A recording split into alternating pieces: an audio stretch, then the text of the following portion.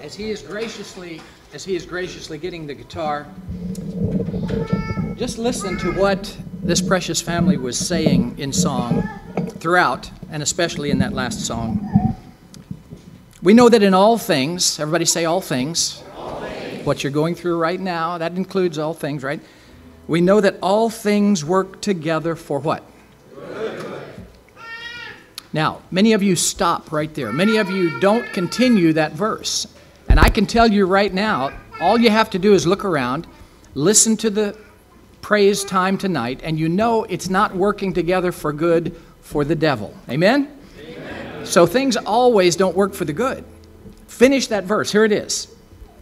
And we know that all things work together for good to them that love God, to them who are the called according to his purpose. Amen? Amen. Whatever you're facing tonight, I want you just to leave it at the foot of the cross. It's not that we don't love you, Raymond. It's just that I needed to borrow a guitar here for a moment. Just move your mic over. Give the mic standing. Totally unscripted. It's kind of short. Kind of short. That's okay. This song's going to be kind of short, so it's a perfect guitar for it. We're going to just be... let me, if I may borrow that chair right there just for a moment. Thank you so much.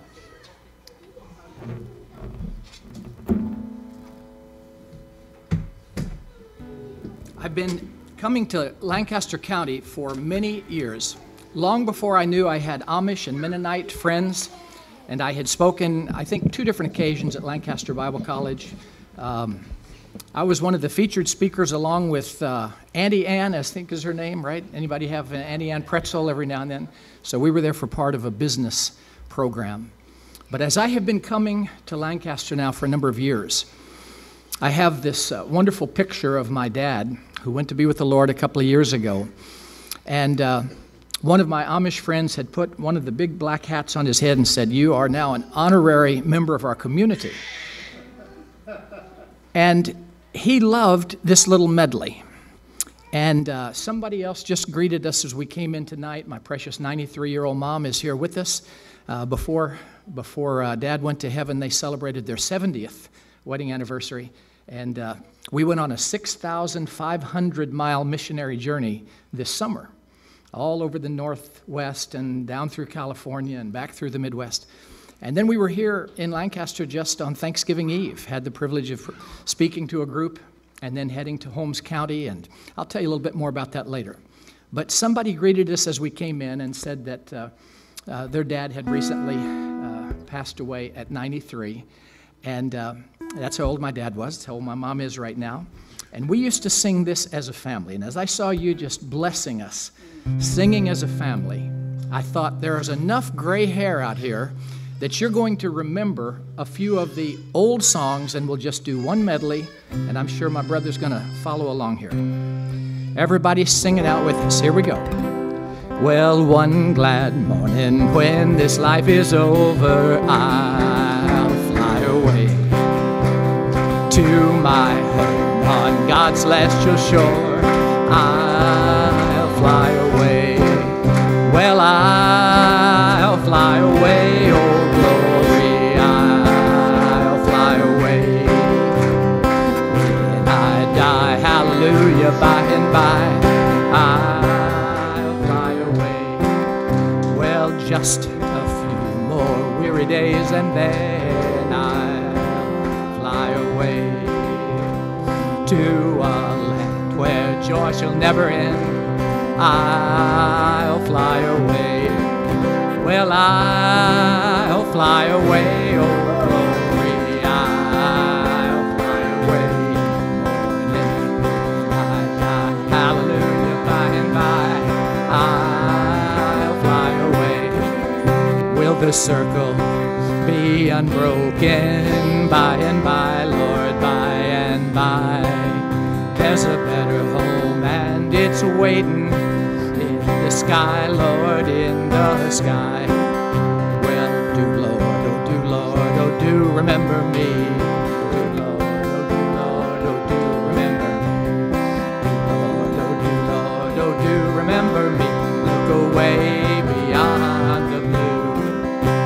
the saints go marching in, when the saints go marching in, Lord, I want to be in that number, when the saints go marching in. And when that trump begins to sound, when the trump begins to sound, Lord, I want to be in that number, when the trump begins to sound. Amen.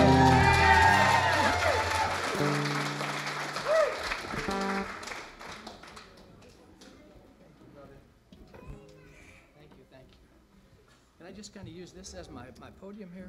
You can. All right. You can, sure.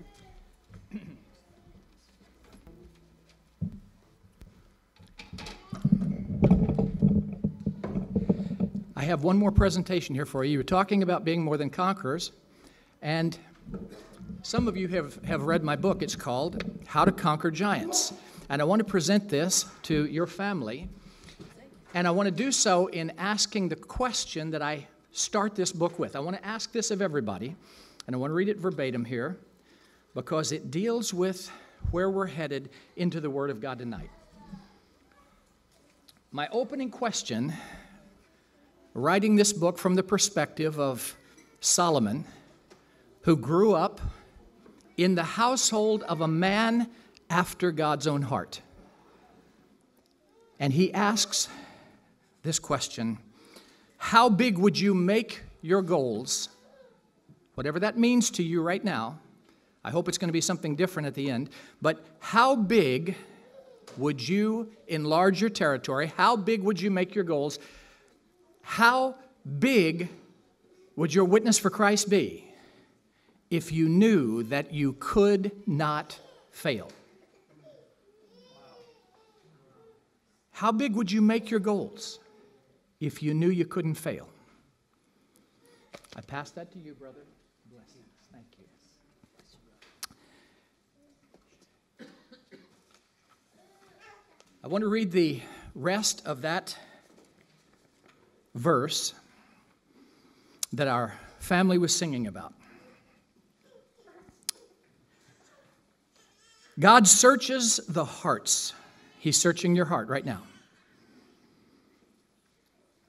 And he that searcheth the hearts knoweth what is the mind of the Spirit, because he maketh intercession for the saints according to the will of God. And we know that all things work together for good to them that love God, to them who are the called according to his purpose. For whom he did foreknow, he also did predestinate to be conformed to the image of his Son, that he might be the firstborn among many brethren. Moreover, whom he did predestinate, them he also called. And whom he called, them he also justified. And whom he justified, them he also glorified. Did you notice that all of those were in the past tense? The calling, the justifying, the glorifying. I want you to catch that. Moreover, whom he did predestinate, them he also called, past tense, and whom he called, them to also justified, and whom he justified, them he also glorified. What shall we say then to these things? Who knows what comes next? If God, say it with me, if God be for us, who can be against us? Do you believe that? See, to the degree that you get a hold of that, to the degree that we get it in our knower, to that degree we'll walk in freedom. See, if God's not for us, we ought to be very afraid. But if God is for us, we ought to conquer fear. Amen? Too many in the church today are walking in fear. Fear of things, fear of men, fear of circumstances. And God says perfect love casts all of that out. Amen? How many of you like to be a little freer when you leave here tonight? How about a little freer day by day until you see him on that day? What shall we say then to these things? If God be for us, who can be against us? He that spared not his own Son, but delivered him up for us all, how shall he not with him also freely give us all things? What shall lay anything? Who shall lay anything to the charge of God's elect? It is God that justifieth. Who is he that condemneth? It is Christ that died, yea, rather is risen again. I want to pause there for a minute. I want to drive this point home. When I was preaching in Russia, I filed through quite a lengthy line to see the see-through coffin of former communist leader Lenin. To this day, some 90 years after he died, he is still laid out there in Red Square in Russia, and you can file past and you can look in his coffin, and his dead, embalmed body is still there. Somebody said, why would you stand in line to go see that? I said, I just want to make sure he's dead. Yeah, he's dead.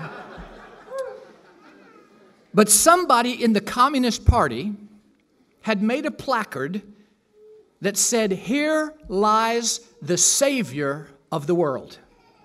Can you imagine?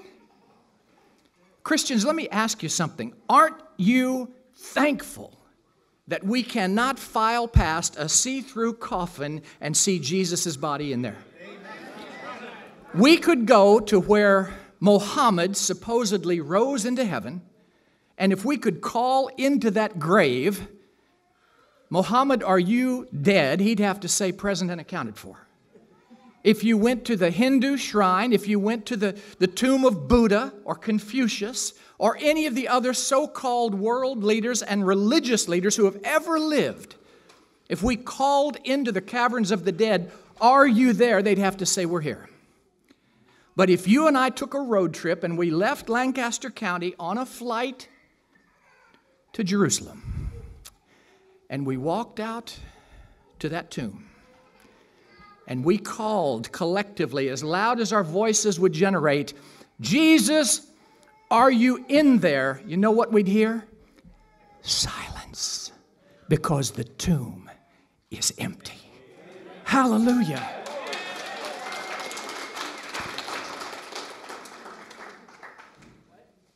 We're about to celebrate the birth of the Savior. Did it happen on the 25th? Well, we have a 1 in 365 chance. That's not the point. He was born into this world, and the cradle is empty. He died on the cross. And I say to my Catholic friends when I walk in and I see the crucifix and he's still on the cross, I say, that's not according to the book. The cross is empty. And if we were to go to that tomb, we would know that the grave is empty. Listen to this, and I conclude this portion of the reading. Who is he that condemneth? Have you ever been condemned by another person? You ever had somebody put you down, slam you, say things about you, treat you badly? Listen, there's one whose opinion we need to hold dear, and he's the only one who went to the cross for us. Who is he that condemneth? It is Christ that died, yea, rather, that is risen again, who is even at the right hand of God, who also maketh intercession for us. Who shall separate us from the love of Christ? Shall tribulation or distress or persecution or famine or nakedness or peril or sword? As it is written, for thy sake we are killed all the day long. We are counted as sheep for the slaughter. Nay, in all these things we are, does it say we are conquerors? Doesn't say that, does it? It says we are more than conquerors. If you are more than a conqueror, this is my prayer for you. I'm just going to give it to you up front here tonight in case anybody has to leave early. This is my prayer for you who came out tonight. I want you to sense this. I want you to say this, not in these words, but in the attitude. And I want you to live it out. Far more importantly than your brother Duke wanting it for you, your Savior wants this for you. I'm part of the fellowship of the unashamed. The die has been cast. I've stepped over the line. The decision has been made. I am a disciple of the Lord Jesus Christ. Would you say that with me? I am a disciple of the Lord Jesus Christ. I want you to hold on to that. Wherever you fellowship, whatever your tradition, whatever your background. When we stay over in Holmes County, our Amish family that hosts us. We sit into the evening hours pouring through the Scriptures, and my friend Jonas Koblenz said, Brother Duke, the more I listen to you, the more I think of what my bishop reminded me of recently. Thank you, John. Appreciate it. He said, the bishop said, Jonas, remember, you're only going to be Amish till you die. Now, if this is revelation for somebody here, there is not an English section in heaven. There's not an Amish section or a Mennonite or a Brethren section. There is one large gathering of the blood-bought saints. Hallelujah. I asked you from the opening line in my book, how big would you make your goals if you knew that you couldn't fail? I forgot to turn on my timer here. I want to be very conscious here of the time because there's more coming tonight, and I want to just offer my part, okay?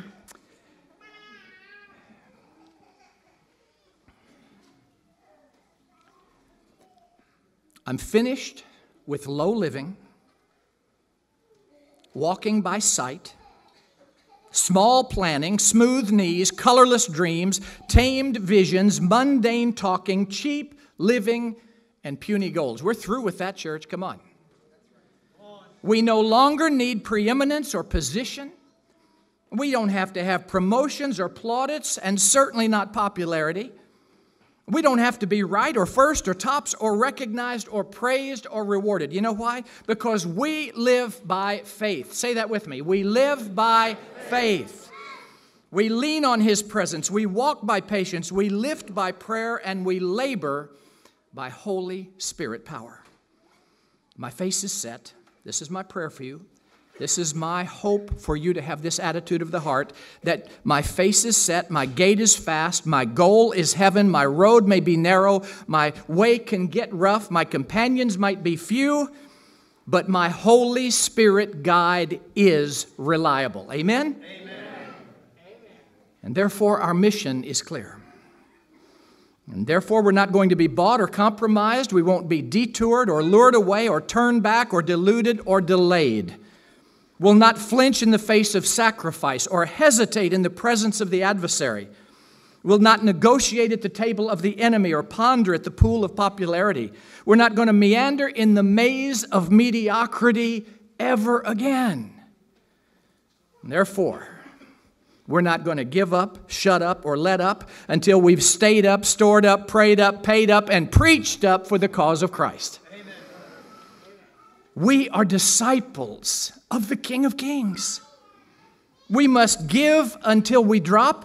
We've got to preach until everybody knows. We've got to work until He comes. And when He comes back for His own, He'll have no trouble recognizing us because our colors will be clear. Amen? We have to remember who we are because of whose we are. Let me say that again. We have to remember who we are because of whose we are. When we talk about living a life that pleases the Lord, that means many things to many different people. There was the crowd. There were 70 who loved to be part of the inner circle. They weren't the throngs that would be on the hillside when Jesus would come out to preach. 70 pushed in. There were 12, minus Judas, now 11, who were the inner circle of the apostles. Maybe you would be content to be one of those 11. Maybe not. Maybe you would like to be part of the inner circle. Peter, James, and John. Do you know that they had greater responsibilities than the other disciples? And with greater responsibility goes greater reward. That is a fact. And that is the measure giving and the measure coming back to you. When you take on more responsibility for the Lord, you will get greater rewards for that. And Peter, James, and John are proof of that. They were there when one was raised to the dead that the others didn't get to see happen. They were there, of course, on the Mount of Transfiguration. They saw something amazing and saw into the eternal while they were right here. But do you know that there was one There was one who was not even content to be in the inner circle. And he always referred to himself as the beloved, or the one that Jesus loved. I'm convinced that one of the sons of thunder never got over the fact that his Savior loved him. Do you sometimes just look in the mirror and you say, I know what the Word says. It says that I am the righteousness of God in Christ. But the one that I'm looking at in the mirror today, I don't really feel much like, and I'm not really thinking much like, and I sure last night didn't act much like the righteousness of God. But you see, it's not based upon what you feel, it's based upon what He says. Can I give you a 2-part formula that will clear the entire Bible up for you? May I do that? Yeah. Here it is. Rule number 1, there is a God. Rule number 2, you're not Him. Amen? You and I would do things differently. We would have the outcome to be different. We might have done something different with that person or with that group or something different with the business. But you see, we're not God. And He has to take in your life and mine the black threads, and He perfectly weaves them in and out of the silver, gold threads, so that one day when we are in eternity, we will be able to see that the trial was not for nothing. That what you're going through even now has a measure of difference in somebody's life forever and forever. You as parents know that you can't say to your children, well, do as I say, not as I do. And we as the church can't do that either. Here's what your non-Christian friends are saying about you. Or they're certainly thinking it if they haven't said it to you. I'd rather see a sermon than hear one any day. I'd rather one should walk with me than merely point the way. Because the eye is a better pupil and more willing than the ear. Fine counsel can be confusing, but your example's always clear. And the best of all the preachers are those who live their creeds, for to see good put into action. Say those 3 words with me. Put into action. That's what everybody needs. I can soon learn how you do it if you'll show me how it's done. I can watch your hands in action, but these words too fast can run. And the lectures you deliver might be very wise and true, but I'd rather get my sermon, please, by watching what you do.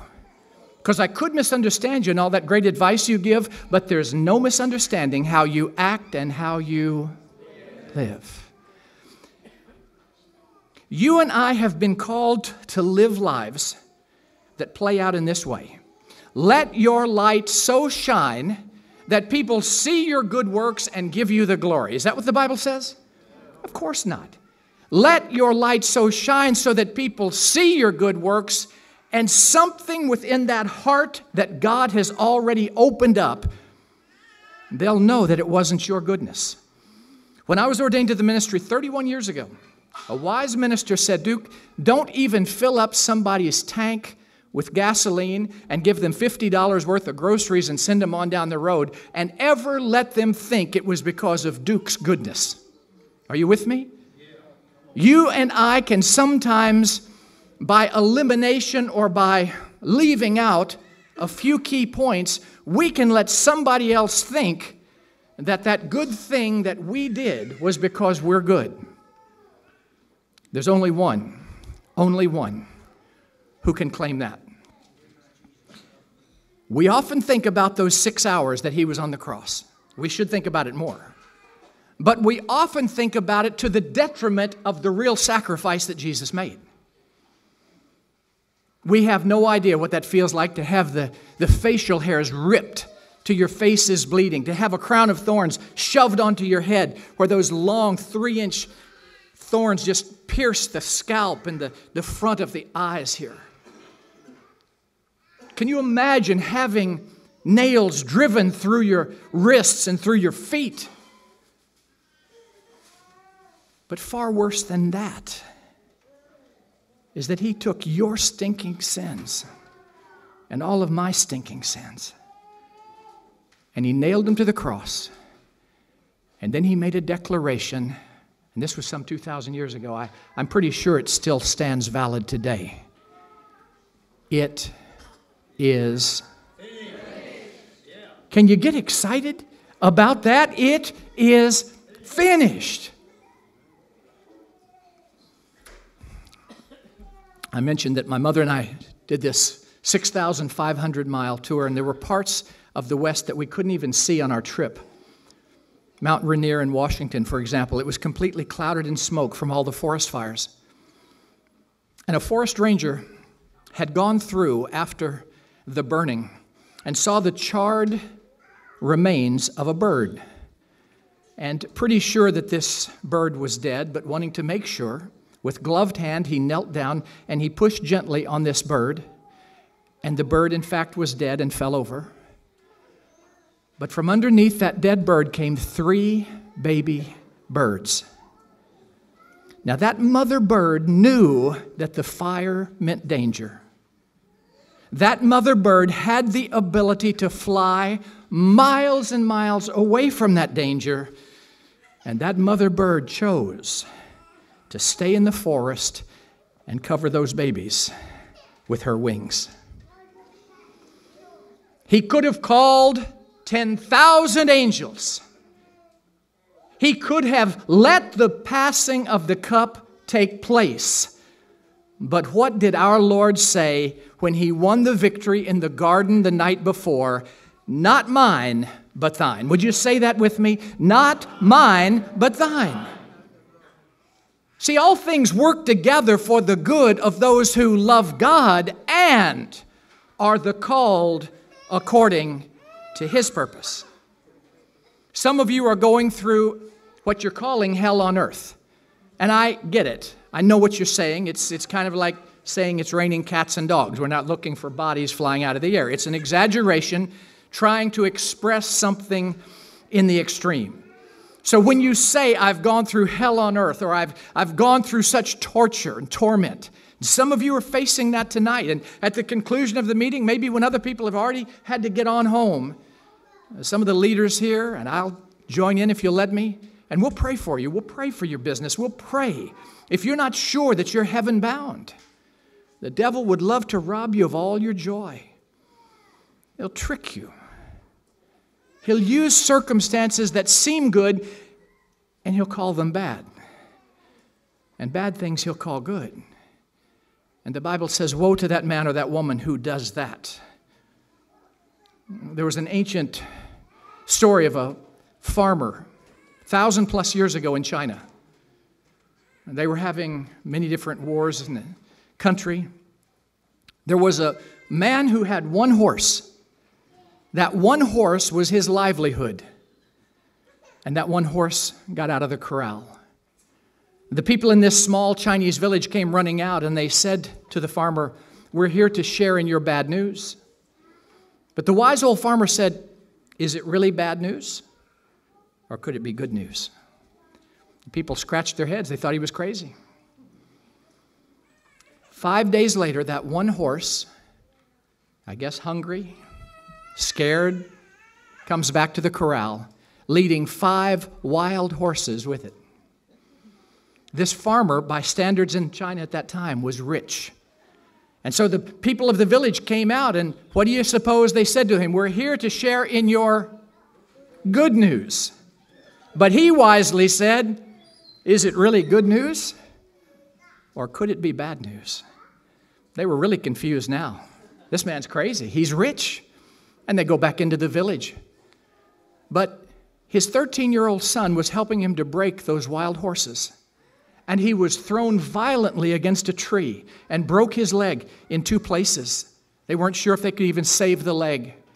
So the village people came running out and they said, come on, we're here to share in your bad news. But he said, is it really bad news?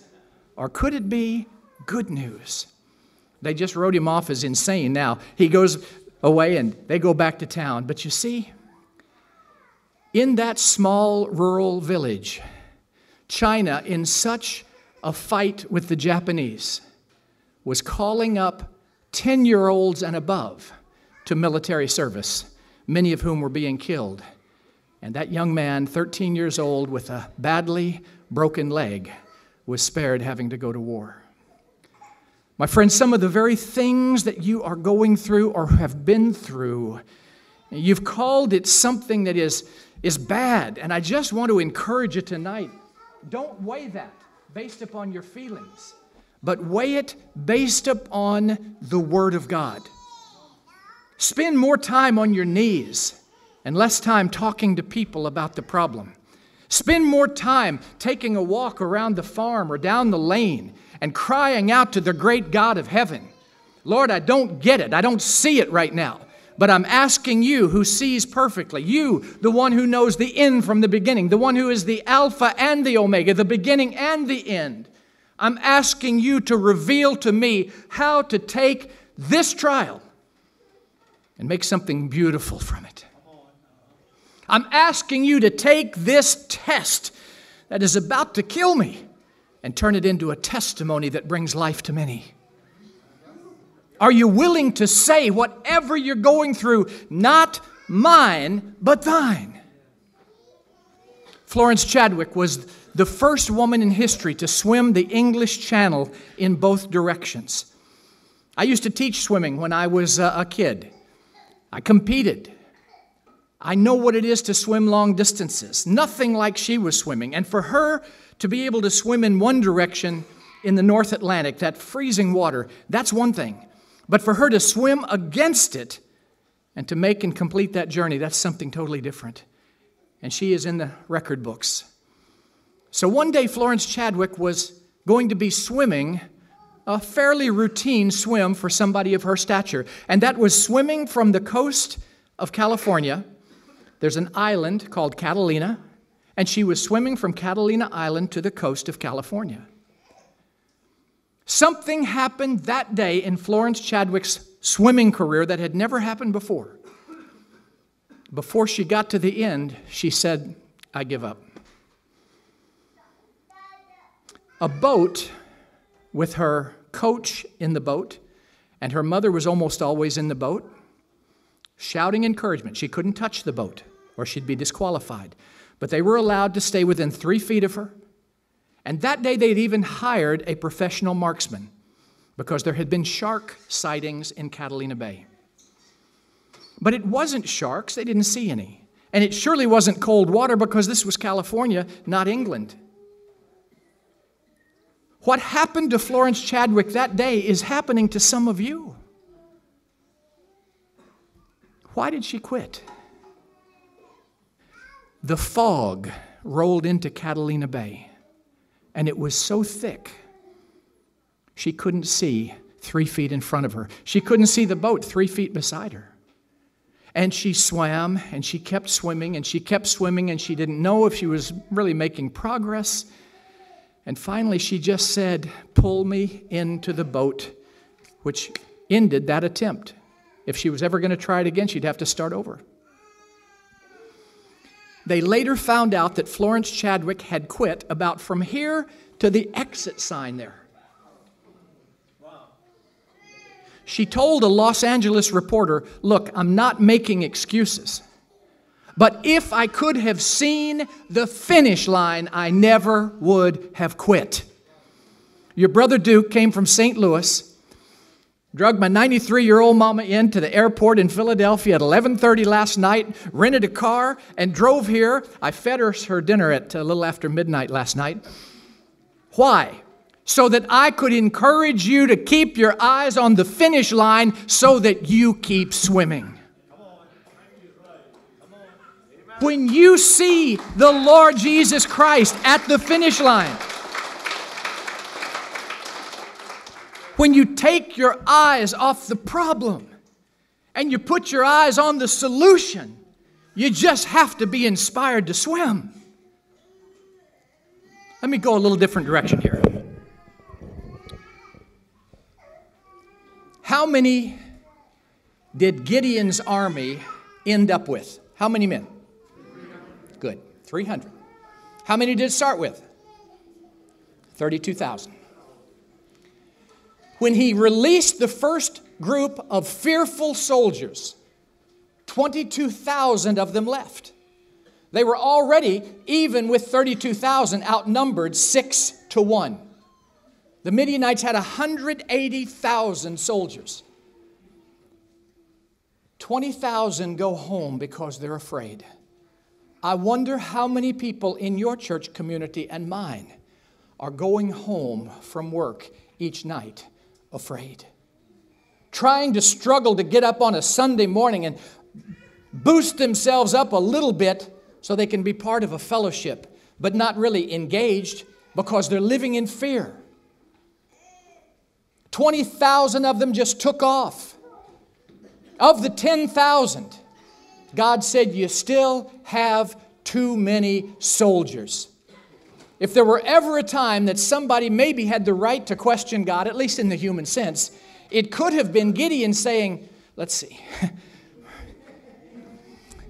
it was 6 to 1. Now then it's 18 to 1.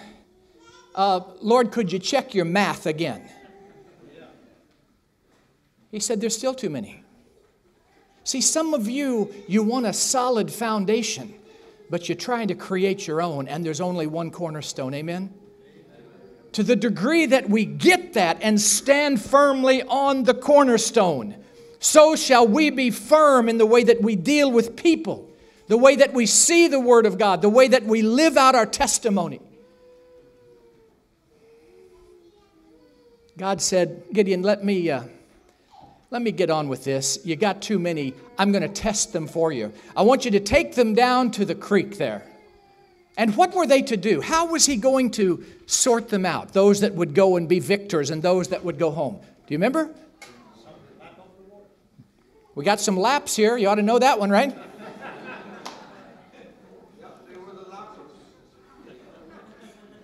Here's what I think took place. It's not exactly spelled out this way in the Word of God, but I think that this is a reasonable way that it went down.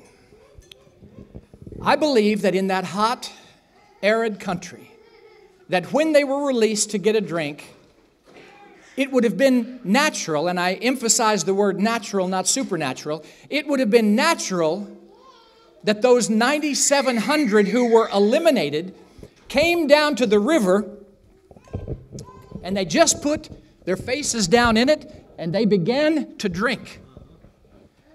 They took their eyes off their leader Gideon. They were completely vulnerable to the enemy. But there were 300 who never stopped looking at the one giving the command. And they lapped up the water.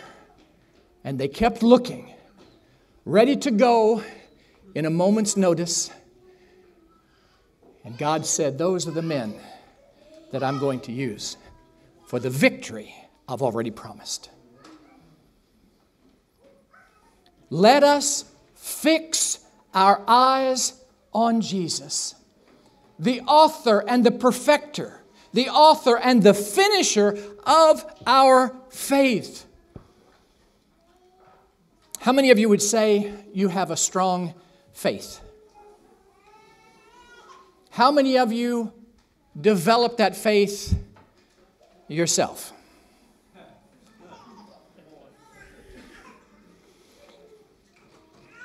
Now, I'm kind of kidding with you a little bit, but technically it's not your faith. Paul would say, I have been crucified with Christ. How many of you have been crucified with Christ? I just see a portion of the hands here. Listen, we have a wonderful time in the evening here where we're going to, at the conclusion, make sure that some of you who in fact are not sure that you're heaven bound, we want you to leave here with the ticket. We want you to be certain. We want you to have that blessed assurance. Jesus is mine. Oh, what a foretaste. Oh, glory divine. We want you to be an heir of salvation, purchase of God, born of His Spirit and washed in His blood. We want it to be your story. But you see, Paul knew after studying under Gamaliel, the rabbi's rabbi of his day, he knew that the law was not the answer. He knew that the law condemned him and he needed to find an answer. And when he finally, by the Holy Spirit's power, got it, he said, I I have been crucified with Christ. Nevertheless I live, yet not I, but Christ liveth in me. And the life that I now live in the flesh, I live by the faith of the Son of God. That "of" in the Greek language denotes ownership. It is His faith that saves us. It is His faith that strengthens us. It is His faith working through us that others can be set free too. And so I ask you, are you content to be among the crowd? Are you content to maybe press in a little more, assume some leadership, or maybe a little more sacrificial life, and be like one of the disciples of old, the 11? Maybe you're even willing to step further into the depths of God's Word and His call on your life, so that you would be like a Peter, a James, or a John. But the reason that I came here from Missouri is to see which of you might join me in my quest to be one like John, who on the night that Jesus was betrayed, in Oriental fashion of that day, they did not sit down at tables with a chair, comfortable. What did they do? They ate off either a low table or the floor, leaning their feet away from the table, typically leaning on an elbow, eating with the other hand. But the Bible clearly reveals on the night that Jesus was betrayed, John wasn't leaning in on his elbow. Where was he leaning? On the breast of Jesus. What does that tell me? It tells me that John not only figuratively, but literally heard.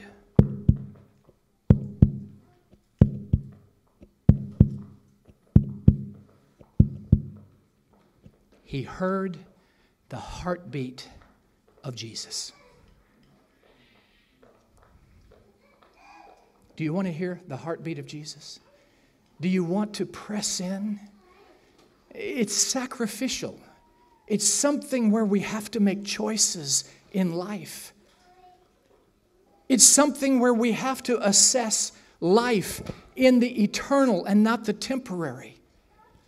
In 1956, Jim Elliot was one of 5 American missionaries who were speared to death by the Auca Indians. Days after they found their bodies, they found Jim Elliot's journal. And in that journal, Jim Elliot had written the words that have since become famous. He is no fool to give what he cannot keep, to gain what he cannot lose. May I say that to you again? You're no fool to give what you can't keep anyway in order to gain what can never be taken from you. Say this with me. For God so loved the world that He gave His only begotten Son, that whosoever believeth in Him shall have everlasting life. Let me ask you this. How long is everlasting?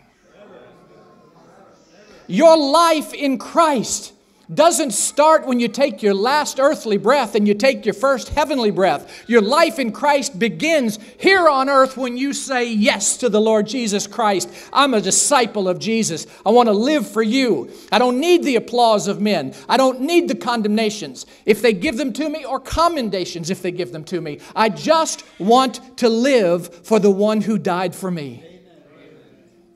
When you genuinely want that, life changes. And to the degree that you grab hold of that and fix your eyes on the prize, you will change. And the people around you will change. Some of you think, well, I'm too busy. I've got a big family. I've got big responsibilities at work. I've got a lot going on, even in ministry. Some of you think you're too old. Some of you think you're too young. Not educated enough. Let me tell you, one of the privileges I have of being among people many times that have listened to the moment of inspiration. They ask if I would share certain stories, and this is one that was requested. And I love sharing this story because it appeals to each one of us to take a closer look at what we've been called to do, to think about it when somebody else says you can't or you shouldn't or you won't. I think of a woman named Edith who was 66 years old when she decided to go to nursing school, and her best friends tried to talk her out of it, and this was their reasoning. Edith, how old do you think you're going to be when you get out of nursing school? And with a glow, she said, I'll be exactly the same age as if I don't go to nursing school.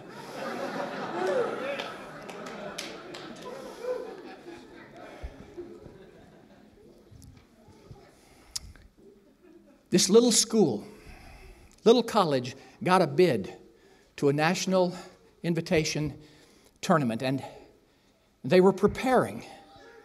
They didn't expect to win. They were up against a big university, but they were so pleased to have had a great season in their own right, and they were going to be on national television. It was going to be a really big deal for this little college. And one of the senior boys who had never started a game in all the years that he had been at that college, he only got in when the team was way ahead or way behind. He comes to the coach and he says, I need to travel to the bowl game on my own. Immediately, the coach, who was in such a hurry, had hardly any time for this boy. He said, look, you know the rules. We travel as a team. He said, but coach, wait a minute. Coach, please, slow down. You said if there's ever an emergency, you would reconsider. And I've had an emergency. Okay, I'm listening. What is it? Please hurry. He said, I was just in the dorm, and I got a call from my mom. My dad just died. I'm an only child. I need to go home, and I, over the next several days, need to get things in order, and I literally need to bury my dad. But I've checked train schedules, and I can make it to the game. Now, I want you to think about this as it relates to your calling in Christ. You'll see the parallel here very clearly. This coach had given zero thought to this senior boy being a part of the big game. He was a bench warmer. Those of you that don't follow athletics, he just warmed the bench. You get it. He sat on the bench until the coach said, okay, we're far enough ahead or far enough behind. Hey, you can go on in for a few minutes. That's the life that he had lived, at least football-wise, for 4 years. This was going to be the last game of football, organized football, he would ever play. The coach had not given any thought to him being in the game. He wasn't important to the coach or to the team. That's how the coach saw it. Some of you have bought into that same lie. I'm a little too old. I'm not quite educated enough. I don't have enough influence. I don't have this. I don't have that. And God says, you're important to me. You're so important to me, regardless of what people say, that I was willing to send my own son to die for you.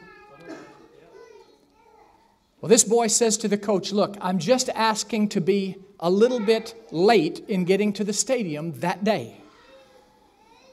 This coach actually thought he was being caring when he said to this young man, son, it's going to be a hassle for you to take that train and get all these states away. Why don't you just stay home with your mom, because she's really going to need you. And you and I need to take a lesson from what this senior boy said to the coach. He said it lovingly, but he said it firmly. He said, Coach, I'm very surprised, and may I say, sir, disappointed in what you've just told me. Because I would hope that by these 4 years you would have come to know I'm going to be there for my team. I would never let them down by not showing up.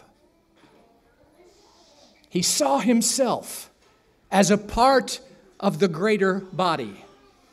And whether you are single or married, whether you have a past that you'd rather not talk about, whatever you have gone through in life, when you bring it to the foot of the cross and you have it covered in the blood of Jesus Christ, He makes all things new in your life and in mine.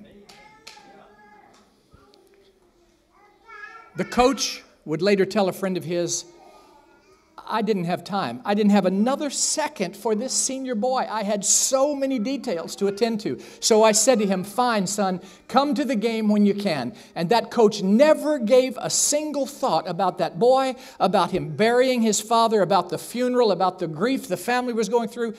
Nothing like that. He was too bent on something temporary. Somebody here tonight is as well. Coach never thought about him again until he showed up the day of the game.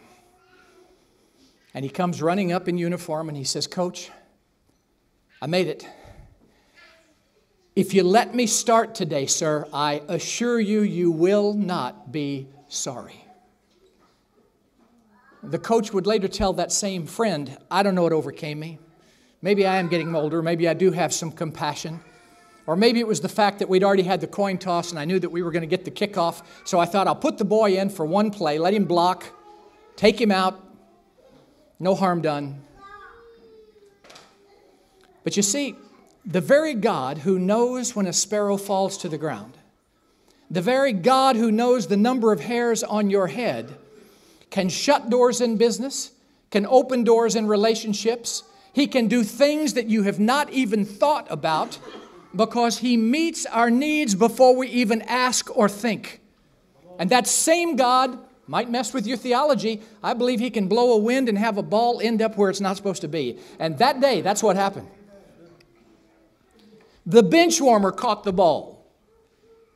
And he took off running with a passion that nobody had ever seen in the 4 years he'd been there. In that instant, the coach decided to leave him in the game. Play after play after play, offense and defense, as they did back in those days. He was clearly the most valuable player of the game. He was clearly the deciding factor in that little college upsetting the big university. He was carried off the field by his teammates. The press swarmed for the story. The opposing coach had the right to, and he exercised that right, to come over and ask to see the college transcripts of this boy. They didn't think he was even, in school there. They'd never seen anything like that in the scouting reports. The coach, making his final check in the locker room when all was said and done, walking back to the old bus, happens to look down the tunnel. Looking there on the field, he sees one lone figure. You guessed it, it was that senior boy. He was never going to play again. He wasn't pro material. He had just had an amazing game, his final game of his college career. And the coach was, you could call it man enough or you could call it big enough to go all the way down through the tunnel, onto the field, cross the end zone, and 50 yards out to the center, where this big senior boy was just standing there taking it all in. And he was so happy. And the coach put his hand on the big boy's shoulder and he said, son, I owe you an apology. I just came out here to say I'm sorry. And this boy said, what are you sorry for, Coach? You let me start today. We had an amazing game. We won, Coach. Why are you sorry? And he said, I'm sorry because I didn't believe in you. I just have to confess, I didn't even think about your dad's funeral. I didn't think about what you might be going through or what your mom was going through. I was so intent on this game, and I sure didn't have you in the plan. And here you were the deciding factor in us winning an amazing victory today. Could you just tell the old coach what made the difference? Because I've never seen in 4 years you ever play this way when you did get into a game. I never saw you with this passion when you were in practice. Could you just tell me, please, what made the difference today? He said, I'm happy to tell you, Coach, and I'll tell you this way. You never met my mom and dad. And he was embarrassed. And rightfully so. He had met the parents of what he deemed to be the important boys on the team, you see. How many of us, though we are followers of Christ, make assessments based upon worldly things? When God's the one that looks at your heart and looks at her heart and looks at that minister's heart and looks at that family's heart, and you and I are standing up here making our assessments, and we have no clue what's going on in their heart. He said, I'm sorry to say I never did meet your parents. And then as if he had an inspired thought, he said, but you know, I observed something about your parents. I believe your parents were very much in love. He said, Coach, they were very much in love, but what makes you say that? He said, every time I saw them on campus near the stadium, I always saw them walking arm in arm. And I just thought, that's nice. They really love each other. He said, Coach, the reason that they always walked arm in arm when you saw them near the stadium is because my dad is a blind man.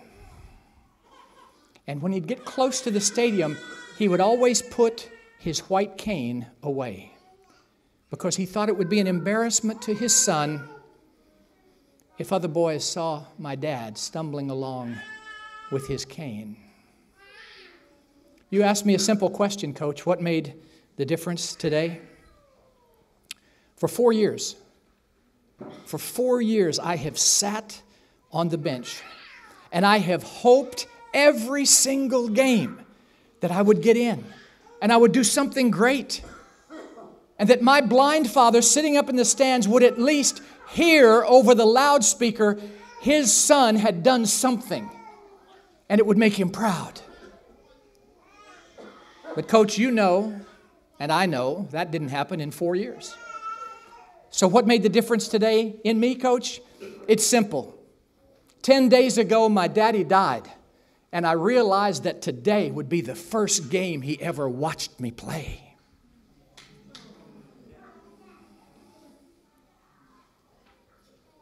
When you know your daddy's looking, doesn't it make a difference? When you know you're living for the Savior, doesn't it matter?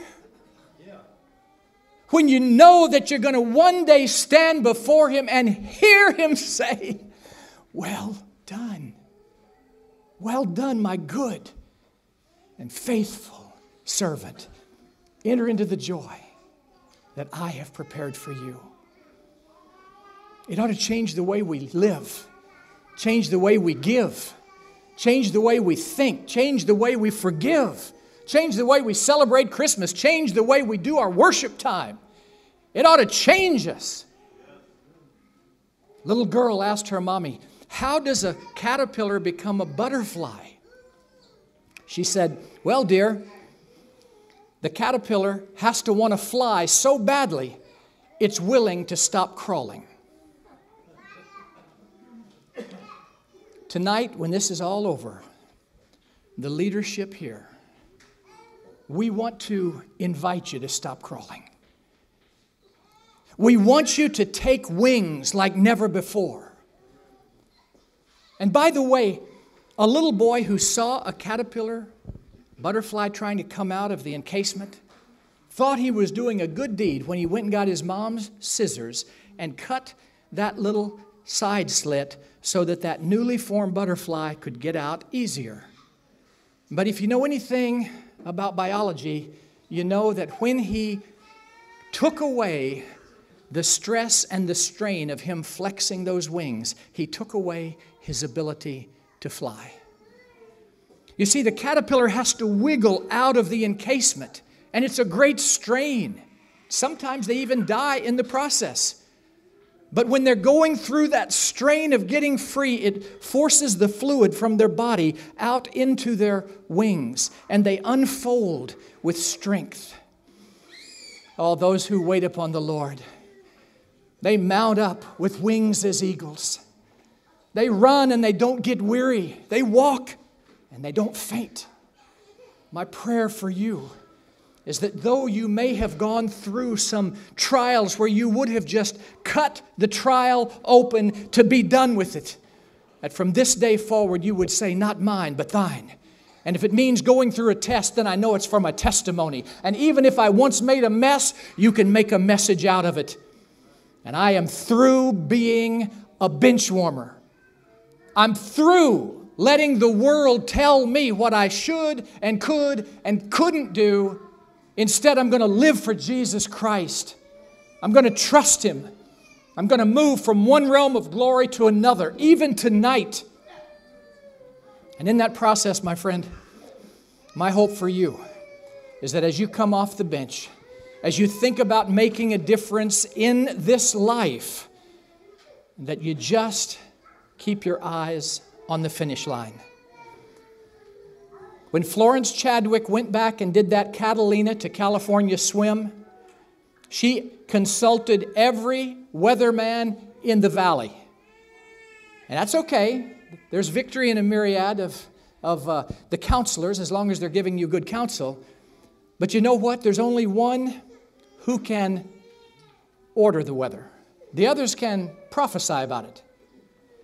And so when Florence Chadwick went down with the entire television crew watching, and she began her swim, the fog rolled in even worse than it had 2 months before.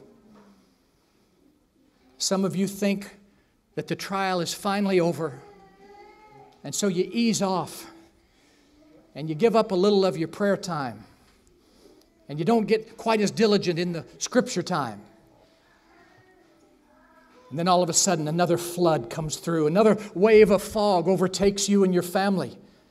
Why did you give up, you ask? Why did I back away? Why didn't I continue? Florence Chadwick had a resolve that day. And though she couldn't see a foot in front of her, she knew that the finish line was there. She swam with a zeal and a passion, and she not only broke the women's world record for that course, but she broke the men's world record that day too. They asked her, "How did you do it?" She said, "I just saw the finish line. I just kept my eyes on the finish line." "You couldn't see." "No, I kept my eyes on the finish line." We walk by and not by. There are 2 days on your calendar. This day and that day. Keep your eyes fixed on the finish line. Would you pray with me? Father, I thank you. I thank you for the privilege of being able to come to worship you with my brothers and sisters in Christ, to open your word, to remind my fellow Christians, regardless of their background, their stripe, their heritage, their traditions, no sections in heaven, but for the blood-bought saints. And so now, Lord, I just stand down here with any who are blood-bought saints. If you're a blood-bought saint, if you know the Lord Jesus Christ, and you're banking on the reality of redemption by His perfect righteousness and not your own works of righteousness, if you are my brother and sister in Christ, regardless of your background, would you just stand up with me as we close in prayer?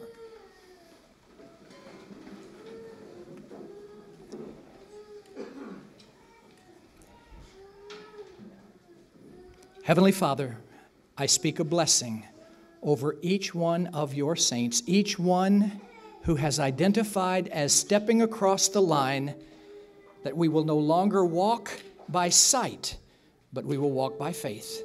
We will be moved by the power and the presence of the Holy Spirit ever abiding in us, not just hovering over us as in the Old Testament, but living in us. And my prayer as we continue the rest of this service and on into the evening, in the afterglow, in additional prayer time, in discussions, in commitments being made and decisions being given, I pray that all of us here would say, I have been crucified with Christ. Nevertheless I live. Yet not I, but Christ liveth in me. And the life I now live in the flesh, I live by the faith of the Son of God, who loved me and who gave himself for me.